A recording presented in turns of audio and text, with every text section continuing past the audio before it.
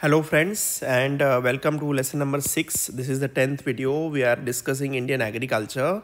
Friends, this is a little important topic. Indian agriculture, you know that in the mains examination, a lot of questions come around agriculture, about agriculture, and you know that's why we are devoting so many lessons to it. In this video, we will focus on integrated farming systems (IFS), which is a very crucial topic for Indian agriculture. And many questions you can see that they appear in the mains examination are related to integrated farming systems. Okay, so let us study this topic in a very clear way through this video, and also in maybe another one or two videos we will cover this topic and we'll see how IFS, first of all what IFS means and how it helps for sustainable agriculture in our country. Okay, so IFS basically enhances sustainability, productivity and resilience for small and marginal farmers facing land fragmentation and climate risks. So see, first of all, we have to understand what is the importance of integrated farming systems. Obviously we will learn what is the meaning of IFS, what is integrated farming systems, but to introduce you, let me first tell you that it is a system by which we can increase the sustainability of agriculture, we can increase the productivity in agriculture, and we can also increase the resilience of agriculture, especially for SMF, small and marginal farmers who are having small patch of land holding because of land fragmentation, okay, and climate risks. Now let us dive deep into what is the meaning and what does it entail for the Indian farmers. So let us first study about the concepts and components of the IFS. So IFS is a holistic synergistic approach combining various agricultural enterprises on a single farm. Okay, so basically you have multiple activities going on a single farm, right? So that is called multiple agricultural enterprises, meaning activities. It is a holistic approach, meaning it combines various components into one place.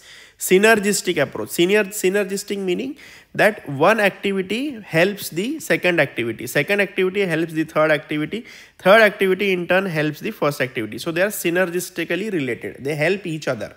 Okay, so that is called synergistic approach. The aim is to have resource recycling, risk diversification and sustainable livelihood. So this is the main aim of integrated farming system. What are the core components of IFS? The first is crops. Okay, so what all different activities are being done in IFS? So the first component is crops. You can grow crops, cereals, pulses, vegetables, fruits. Second one is livestock farming. So you can have dairy, poultry, goatry, piggery, etc. Fisheries is also included, pond-based aquaculture. Agroforestry, trees plus crops for income, soil health. Then apiculture, sericulture, mushroom cultivation, all these things are also possible. Biogas units can also be done, vermicomposting, so many different things can be done in one place. You can imagine that this is a patch of land of a farmer. So maybe there is one farm pond here. So in this farm pond there are fishes. Then there is a poultry farm here. You're right, and there is a farm here, so he can grow some crops here. Now here there are poultries. So what they do is that, you know, the droppings of this poultry is used as a feed for these fishes. Then whatever is the water available here can be used for agriculture also. Then the residue of this farm can be used as feed fodder for these animals. Then there can be agroforestry, there can be trees here, you know, by which they can earn another income and also have some protection. So these are the various things that can be done through the integrated farming. It is called integrated farming because it is done at one location in an integrated way. So understand that IFS is not equal to mixed farming. So it is not about just having multiple activities at one place, but it emphasizes on a planned synergy. Synergy is very, very important. Synergy means one activity helps the other, second helps the third, third helps the fourth, fourth helps the first, and again, second can also help the fourth, fourth can also help the first, or like that. So first can directly help the third. So there is a synergy. Raw material or the waste product of one activity is the raw material input for the second activity, and and so on. So that is synergy. And nutrient energy flow among subsystems. So there is a nutrient flow, energy flow, material flow from one system to the another. So that is IFS. It is not just about having multiple activities, but having synergy between them. So synergy word is very, very important. Now, why IFS is needed in India? Because we have shrinking land holdings. The size of land is declining. Average land holding in India is less than 1.1 hectare as per the NSS 77th round, which was recently held. Then declining soil fertility due to monocropping and high external inputs. So soil fertility is also declining because we are having monocropping, meaning growing only one crop for years together. Climate change, erratic rainfall, heat waves, floods, there is a risk-prone farming. So if one crop fails, then the entire livelihood will fail. So we should have a diversified, agriculture. Unemployment, especially off-season in rain-fed areas. So when there is no monsoon season, so in most of the rain-fed areas, the farmers will not do anything. So if they have integrated farming, they can be engaged in one activity or the other. Then input cost inflation, stagnant farm incomes, over-dependence on chemical farming. So these are some of the important reasons why IFS is needed in our country. Now, IFS enables climate resilient agriculture and better input output efficiency, right? So this is a reason why we should adopt IFS. We should encourage IFS in our country. What are the benefits of IFS? So the first is obviously the economic benefit, financial benefit. IFS provides multiple income sources. It hedges against crop failure, lower cost due to internal recycling. So manure, fodder. So I told you that if there are animals, then the then the waste product of the animals can be used as manure for the crops, and the crops in turn can be used as fodder for the animals. Then if there is a poultry farm, the poultry droppings, basically the fecal droppings of the birds there can be used as a feed for fishes if you have a fish pond also. So there is value addition, right? Dairy, fish, etc. Environmental benefits are also there. So soil enrichment via leguminous crops, compost, efficient water use. You can also promote organic farming through this. Mulching, drip in horticulture. Carbon sequestration increases through agroforestry, waste to resource loop, example from dung to biogas, biogas to slurry. So this is a kind of synergistic approach where we can have a lot of environmental benefits also. Then there are social benefits. So year-round employment can be given, women can be employed, including for women, promotes local knowledge, indigenous practices, strengthens rural resilience and food security. So these are all the various benefits from the social point of view. So when you talk about the benefits, you have to look from economic, environment and social perspectives. Then what is the relevance for small and marginal farmers in India? What is the relevance of IFS? Because as we know that IFS is something which can increase the income of the farmers, which can give them some kind of safety net if the rain fails. Then it can also give them alternative and employment during the rain, during the non-rainy seasons. So why is it important? What is the relevance? So relevant for small and marginal farmer in India as it maximizes farm productivity, ensures year-round income, reduces risks, improves sustainability and uses farm resources more efficiently, right? Because there is synergy.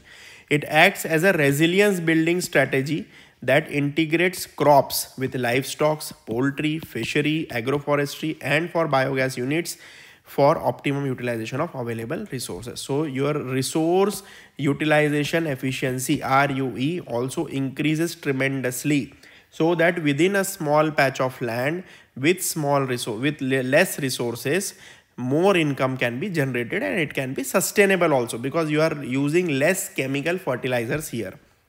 Then the next one is your enhanced productivity per unit area, right?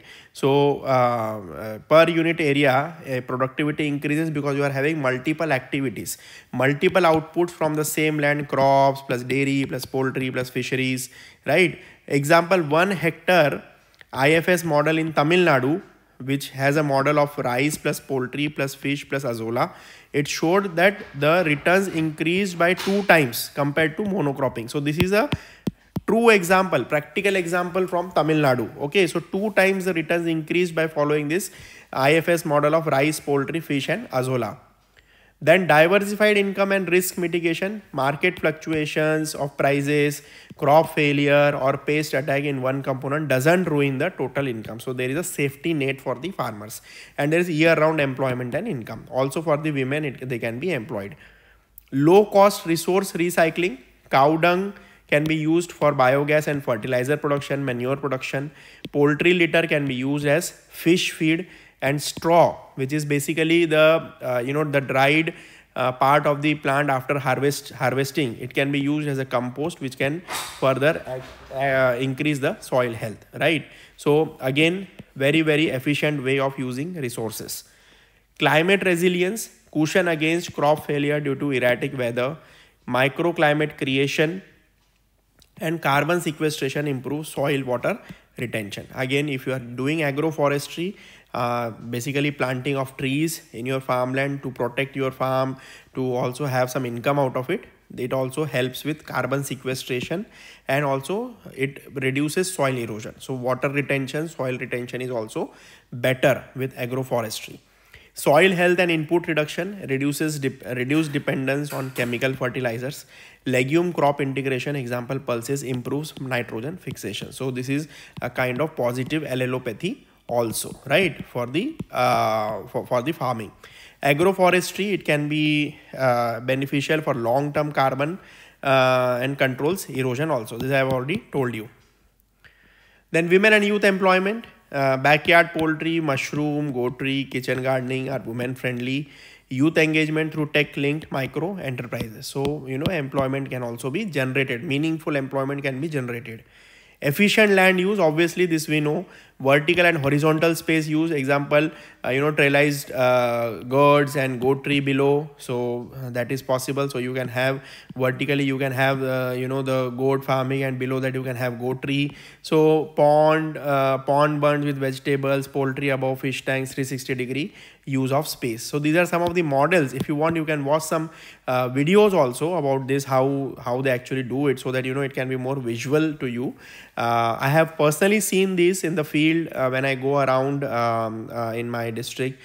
People have started doing this integrated farming, and it is really very exciting, and also I am very pleasantly surprised to see that farmers are doing so much of innovation in our country, right? So they are using space very efficiently, water use efficiency, resource use efficiency has increased, and it has actually increased the incomes of the farmers. So it has a lot of economic benefits. At the same time, there are a lot of social benefits also. So that if people are meaningfully engaged, they will be less busy with doing other activities, right? Other activities which are not productive. So there are a lot of social benefits also. So we'll continue discussing about the IFS in the next video also. Thank you.